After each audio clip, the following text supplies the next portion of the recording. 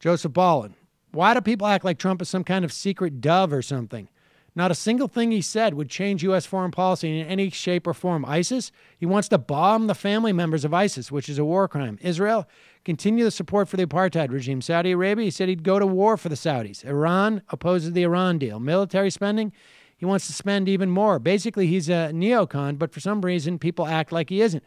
Well, we all know why people act like Donald Trump is not a neocon, and it's captured here when he talks about how he was against the war in Iraq. This is Donald Trump attacking Hillary Clinton for being trigger happy, which I think, I don't know if trigger happy is the way I would characterize it, but I think there's some truth to the attack.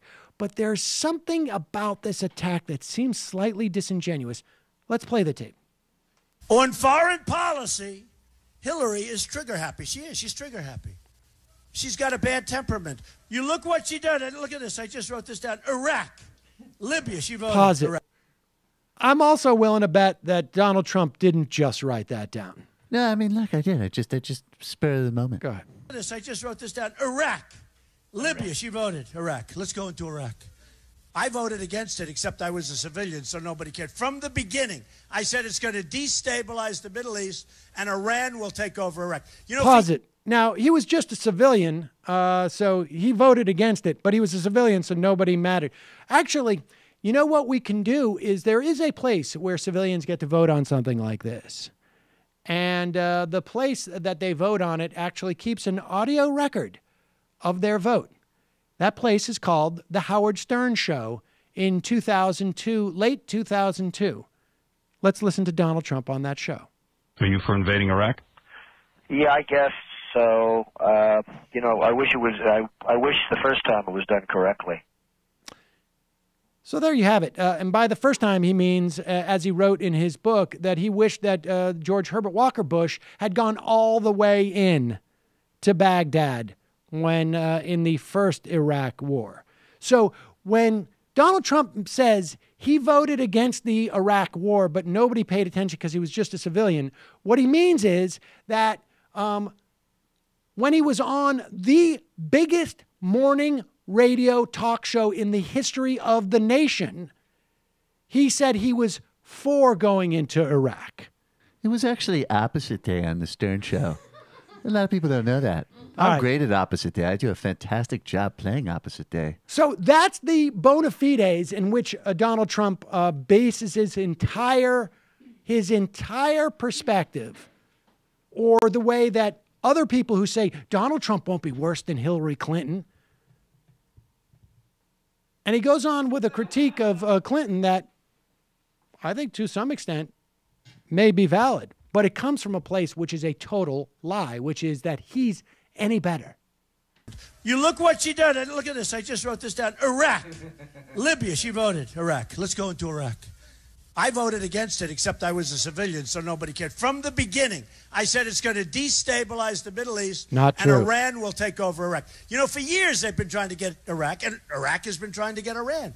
We decimated that country's military, and now the country's a mess. And what we did is we got ISIS. They got oil. Her decisions in Iraq, Syria, Egypt, Libya have cost trillions of dollars, thousands of lives, and have totally unleashed ISIS. Now, thousands of lives, yes, for us, but probably millions of lives, in all fairness, folks, okay? Probably millions. You know, there is another side to this story. Millions of lives, millions. You know, they bomb a city. I watch it. They bomb a city, and you go and you see this city that's obliterated, right? Obliterated. We started this. Obama couldn't get us out properly, but we started this. Now it's a total mess. If nothing would have happened, we would have been far better off than we are now. We spent $4 trillion, but they bomb a city. I'm pretty good at this stuff, and I look, and there's practically nothing. These buildings, 4 or 5-story buildings, are just laying, and they'll say, nobody was killed. Nobody was killed. I'll bet you thousands and thousands of people were killed every time you see that television set. They say, nobody was killed. You know, there is another side to it, okay? And let me tell you something. We've lost thousands of lives, trillions of dollars. Millions of people have been killed. Millions of people have been killed, all told. And what do we have for it? Nothing. If we would have done nothing, I always say, if our presidents had gone to the beach every day of the year 15 years ago, we would have been in much better shape. You'd have Saddam Hussein, who's a bad guy. Somebody, you know, one of these dishonest press, they're the most dishonest human beings of the world. I said, Saddam Hussein killed terrorists, which he did. And the next day they did a story. Donald Trump likes Saddam Hussein. So I always say it differently now. I say Saddam Hussein, who was a bad guy, a horrible guy, a miserable, horrible human being, right? This way I'm protected from these horrible, yuck, they're disgusting. Saddam Hussein was a bad guy, but Saddam Hussein did something very well. He killed terrorists. Now Iraq is Harvard for terrorism. If you want to be a terrorist, you go to Iraq.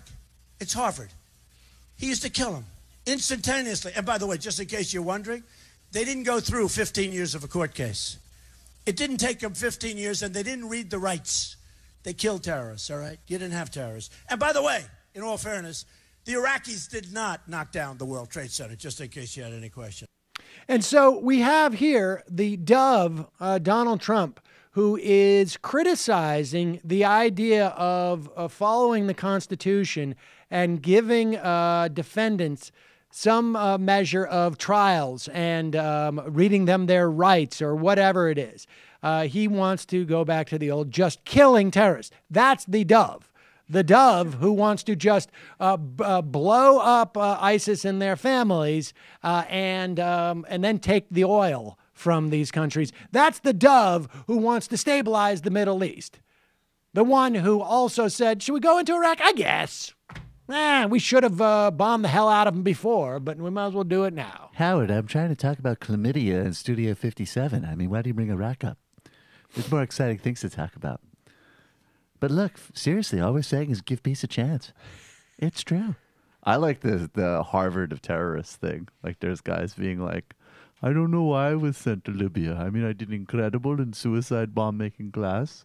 I'm very motivated. And yet I didn't get it. I had to go to my safety. I'm over here. I mean, okay, Benghazi, something happened there, but, you know, it's always Iraq. Nick, Sam, another...